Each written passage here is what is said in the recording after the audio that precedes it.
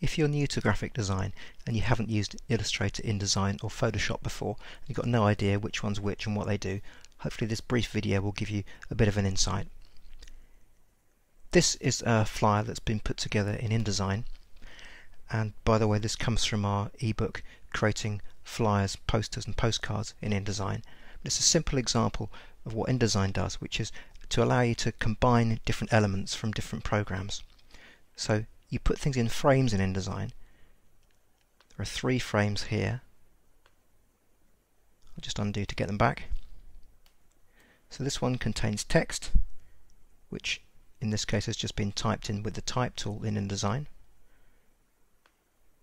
This frame contains a photographic image, which has been worked on in Photoshop.